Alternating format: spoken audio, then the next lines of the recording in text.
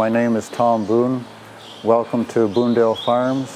We're a farm operation about 10 minutes south of Woodstock, Ontario. We milk about 90 cows here. We farm about 400 acres between the different operations. About half of it's owned, the other half is rented. And we work hard to try to maintain the soil fertility, to try to provide enough nutrition to get competitive yields.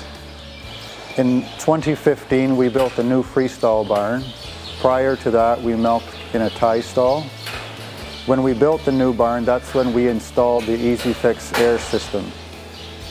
It was simple to install at that time. We could just lay the hoses on top of the cement floor at the bottom of the manure pit, and it worked out well to put that in during the time of construction. In the past, when we were in the tie stall barn, we would take manure, we would put it in a windrow. We were composting that manure.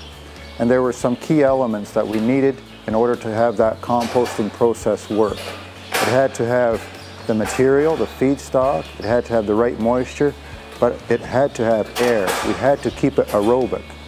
The biology needed to have air in order to function. We had to have that microbial life digesting or breaking down that manure into compost. So now the challenge was, how do we take those concepts and try to achieve the same result into a liquid manure system?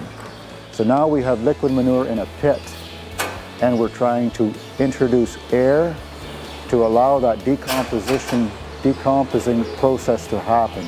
We don't want to produce gases like ammonia, methane, and hydrogen sulfide. We're looking for a way to have that manure break down and capture that as nutrients.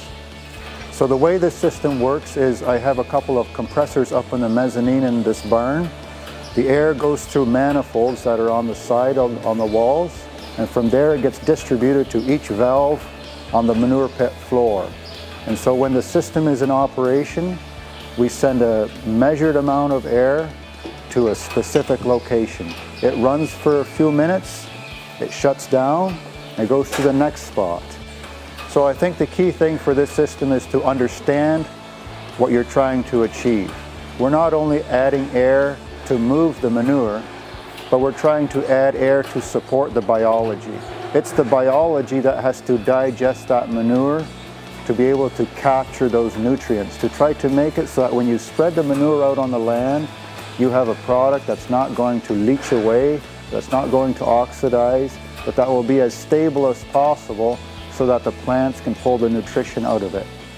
The organic farm management style has really suited us. It's been a steep learning curve, but it's been so rewarding in different ways. I have several sons now that are also enthusiastic to farm. They've come back to the farm.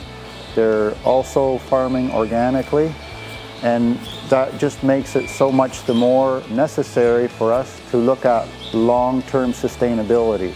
And we feel by being able to enhance our manure, to provide adequate amounts of fertility to the soil, to have healthy soil, healthy crops, and to produce milk that deserves a premium is crucial to the longevity of this farm business.